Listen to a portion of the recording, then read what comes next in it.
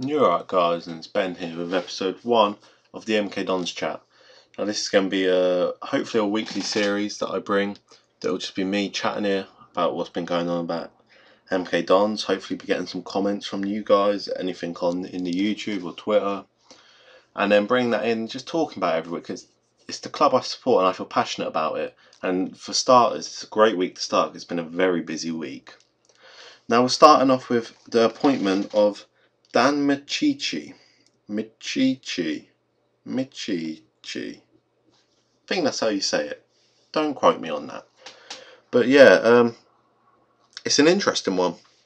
When we'll come to Robbie Neilson's sacking, but when I saw he got the sack, I was up in Wales. I wasn't in Milton Keynes, I was in Wales seeing family. What was why there was no football traveller last weekend.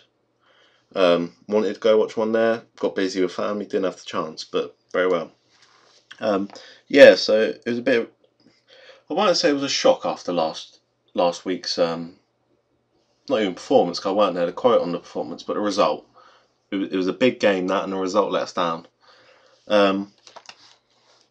Yeah, when he got the sack, there was two people I had in my head. First one was Simon Grayson. I think he's done it before League One. He's gone up a couple of times with different teams. The one I can remember is he went up with Preston. The year Dons went up to the Championship, he managed to get Preston up in the playoffs after we nicked them on the last day. But he, from what I read, he didn't want it. He didn't want to go. What was understandable, up to him. We're in a club in the relegation zone and we need a battle. He didn't want it. Second choice to me was Edu Rubio, the Spanish manager, who is the manager of our under-18s, under-23s, has done wonders this season. Now, I know we're only talking under-18 players, under-23 players, but what he's done has been very well for the club. He's given them people the chance to prove themselves and be able to progress with the club and go forward. They were my two options. I saw a few other names around. I think, is it Alan Stubbs? I think his name is. The ex-Rotherham and Hibernian manager. I didn't want him. I'll be brutal, I didn't want another Scottish manager. We've just done that. He brought a load of Scottish players in. It didn't all work out. I think we had to try something different. What I'm happy with, and we'll move on from it. So then, yeah, it was down to him. I still can't say his surname, so we'll go with Dan. Dan. He was here, I think it was 10 years ago. Since the appointment's come out, it's been known as he was the manager of the under-18s and the head of coaching of the academy when Dele Alli come through. So that's come out and it's promising. I'm intrigued by it. I want to see what happens. His first job as a manager, as a first team manager. So it's going to be difficult, but he knows the club. I think we needed someone who knew the club, could hope to bring some stability to the club, exciting football, give the youth players an opportunity. But yeah, I think it'll go either way. Like most things done, it's like Neilson. It went alright second half last season. Hasn't really got anywhere this season, so he had to go. But yeah, Dan Micciche we'll start with. That's what I'm going to say the surname is until I hear different. But yeah, it's an interesting appointment, guys, and we'll see where it goes, really. I'm not getting too ahead, but yeah, we'll just see what happens. Now we move on to the departure of Robbie Neilson, and not only Robbie Neilson, but some of his staff members in Stevie Crawford, the assistant manager, and Neil McFarlane, who I believe was first team coach, but that's what also known as, I can't actually remember his role, but yeah, it was I think it was time for Robbie to go. Personally, I thought if we lost the Peterborough game, he would have gone then.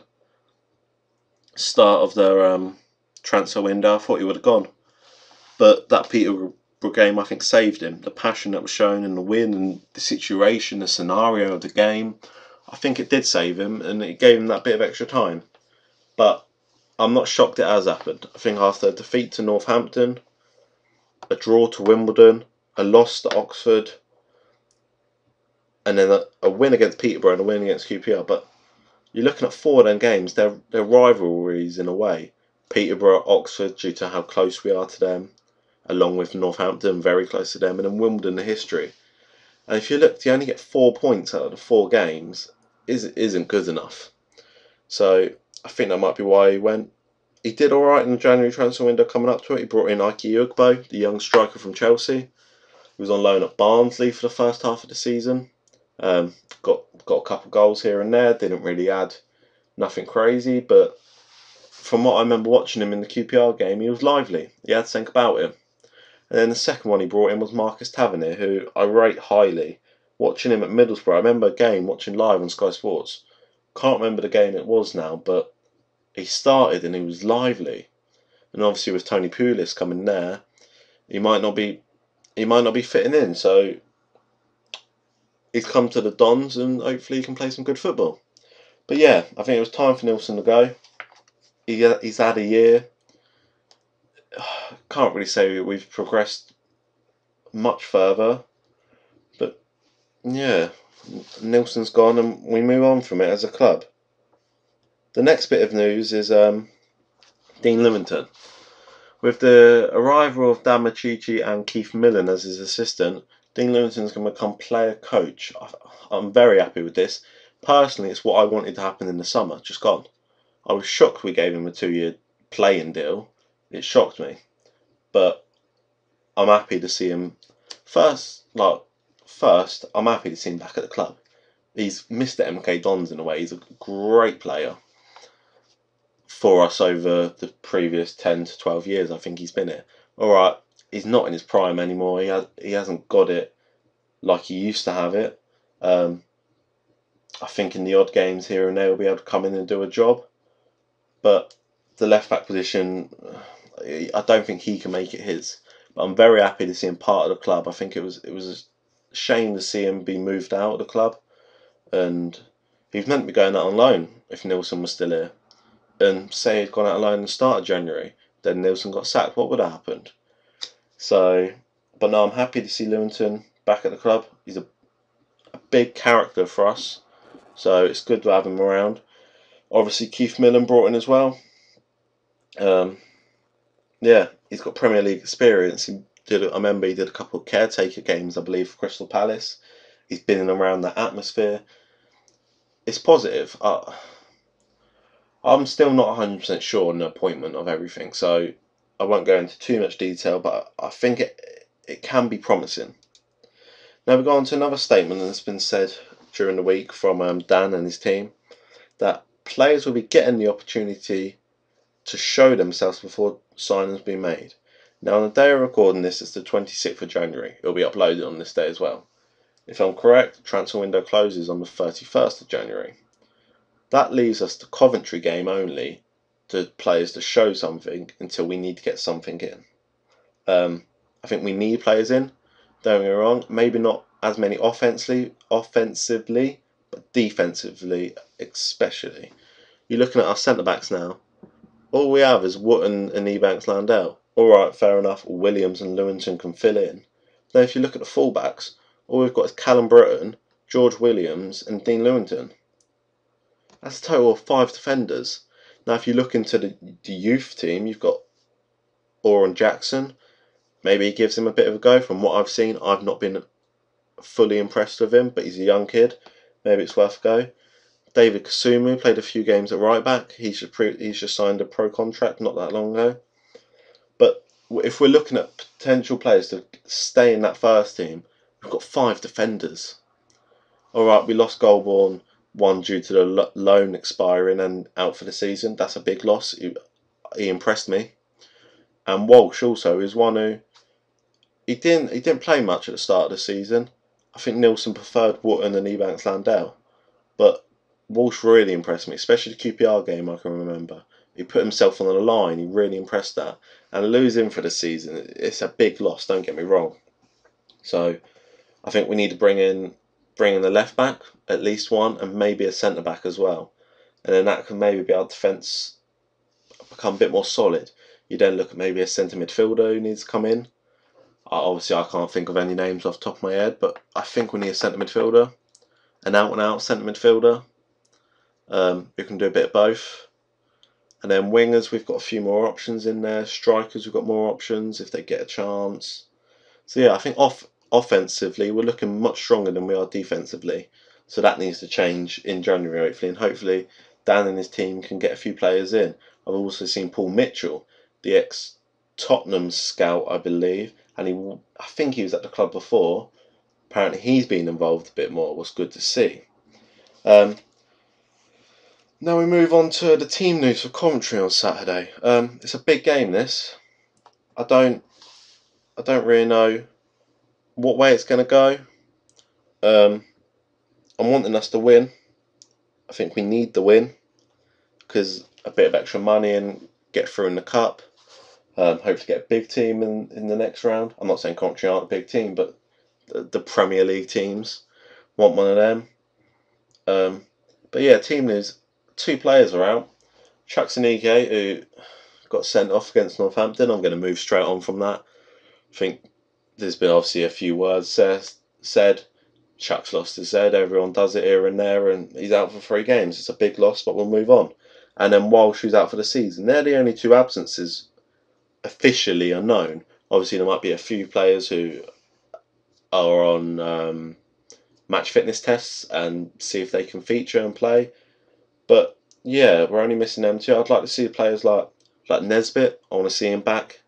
He had a good stage where he really impressed. I remember the first game he properly played and influenced was Plymouth away. It's one that I went to. A long travel day. That one was very tiring. But yeah, he really influenced in that, and ever since then he started to offer a bit more. Then he got his injury and he's dropped out. I want to see him in. A few of the youngsters, Sam Nombe, Brandon Thomas Asante, can they get a game? Usman So, who has probably let everyone down this season, hasn't been what we wanted him to be, but then from what I read in the Northampton game, he looked up for it. He got the assist for Gilby's goal. He looked like he wanted it a bit more. I don't know if that was because under Neilson or what, but hopefully we can see some action from him. But yeah, a brief lineup. I'd go Nichols, Britton, Wotton, Ebanks, and Williams as your back 4. If he plays a back 4, we don't know what he's going to do. I'd go a 2 in midfield of McGrandles and Oos. 2 that will sit. McGrandles go up and down. Oos will like to control the ball. I'd have Gilby just in front. I think Alex Gilby's been the best player so far this season.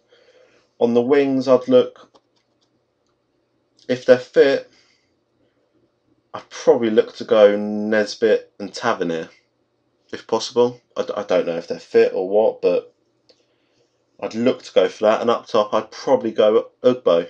I don't know what's happened in training this week. It's if anyone's impressed him, but Sal, I don't know. I just don't know about him. And Ryan Seeger, I'd love to see be given more chances under Dan.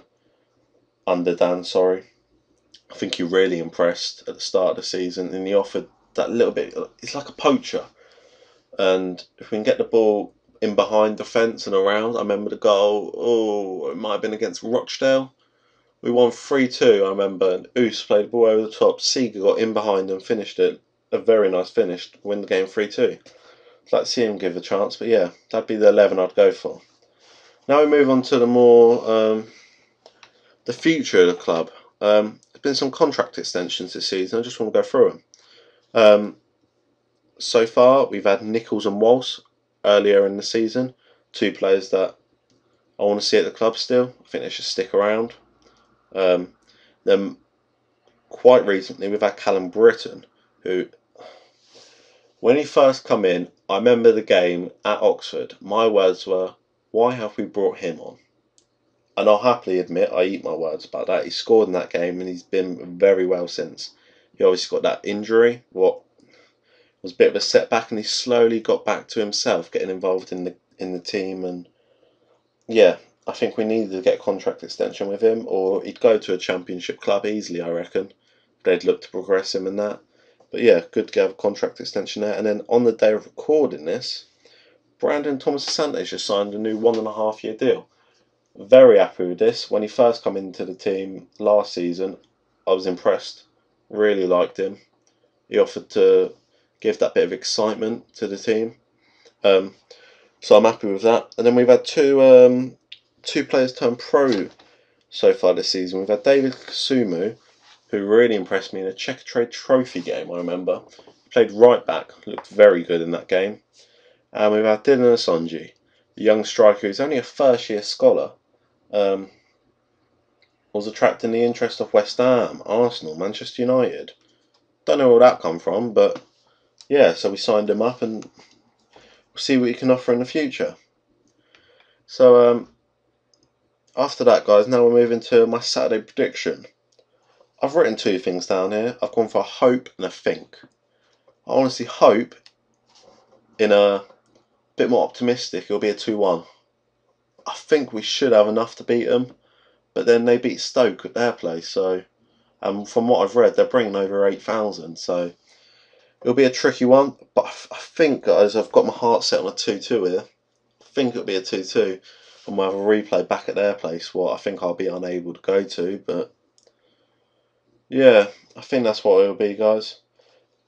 But yeah, that's going to wrap it up here, guys. Hope you've enjoyed this chat. I do want to add this more podcasty aspect to the channel. I love talking about football, passionate about football. I was just watching Talk Norwich City, the YouTube channel. They just released an hour podcast. Just sat there and listened to it. I thought it was very interesting. So I want to try and add that aspect. I still have the football travellers going up. A lot of Don's games coming up. Definitely going to the Coventry game tomorrow, and then away to Walsall next weekend. I'm looking at going to as well. But yeah, hope you all enjoyed this, guys. Leave your comments in the comment section down below of your opinions on what I've said or your opinions about the club. I'm really interested to hear, and any comments I'm looking to bring forward to next week's chat. But yeah, guys, if you can hit the subscribe and like button as well, that'd be a bonus. And yeah, we'll see you in the next one.